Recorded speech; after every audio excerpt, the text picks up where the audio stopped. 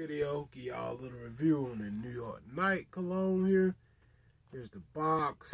It's got like the guy in the back, the notes on the side right here. The notes are lemon, ginger, and cedar. Alright guys, I first blast this. I've been playing around with it. I'm gonna come back and talk about it some more.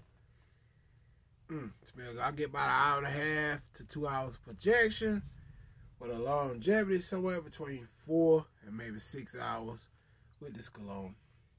It smells very good. It's made by Preferred Fragrances, and it's basically just a replica version of, if you like Bleu da Chanel, boom, you'll like this.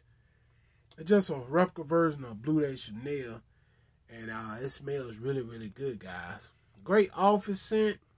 Great scent for a date night with your wife or girlfriend, going on a dinner date, just going out to shop around or whatever. It smells good. It smells very expensive. Here's the atomizer. Here's the sprayer. Pretty decent sprayer. Cool looking bottle, New York Nite. Just plain on the other side. 4 to 6 hours of longevity. It just smells freaking good. I'm telling you, the lady's gonna like this. Cool box once again. Got the dude right there. New York Nite in front.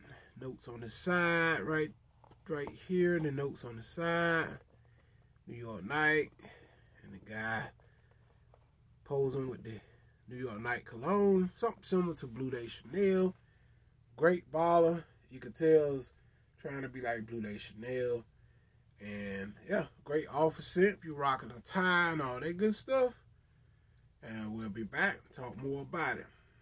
Hit y'all on the next video. I'm gonna make these short, not too long. Peace.